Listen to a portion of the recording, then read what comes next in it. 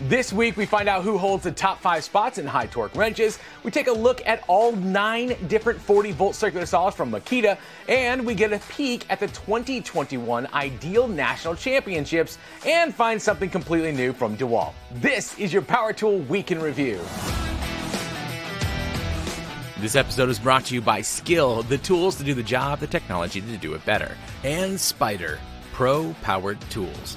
Welcome back, Power Tool fans. I'm Rob. Sarah is out with a sick family, and this awesome year ends in just 7 hours from now. So what do you say we see just how fast I can burn through today's Power Tool news, starting with the team at Torque Test Channel, who after a full year of impact reviews, including over 150 different tools and 1,350 different tests, has determined the top 5 most powerful half-inch impacts in high torque tools. Not gonna spoil the surprise, just go watch it. Dave was in his man caver again. This time he gathered every hammer drill he has and then devised a test that was so extreme every single tool fails it. You know, just to varying degrees. The crazy blokes over at Hayes Machinery continue their series exploring the Milwaukee M12 Vs M18 debate, this time testing their impact wrenches on the typical bolts, but for good measure they also spin out the rusted chainsaw clutch off a Husqvarna. Makes sense to me. Our buddy Bill and his lovely wife Michelle went to the Ideal National Championship in beautiful Nashville, Tennessee, to watch young students, apprentices, and pros all compete in a variety of electrical challenges for some seriously big prizes. How about $40,000 for running a few wires and finding code violations? Looks super easy. I'm sure I could win that, right guys? Tools and Stuff shared a couple of really entertaining videos this week. First, a mega compilation of his 2-screw reviews from 2021. He essentially takes 2 tools, 2 screws, and you can put the rest together yourself. He also shared a mega review of every Makita 40-volt circular saw. How many of those could there possibly be, you ask? I didn't watch the whole thing, but it's an hour long, so I'm just gonna guess 234. Or 9 maybe, I don't know.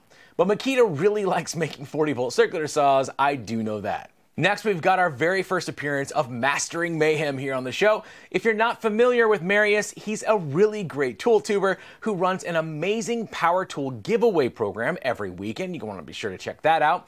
He also does a bunch of tool shopping videos, and this week his tool shopping obsession brought him in contact with the all-new DeWALT 2100 PSI compact pressure washer.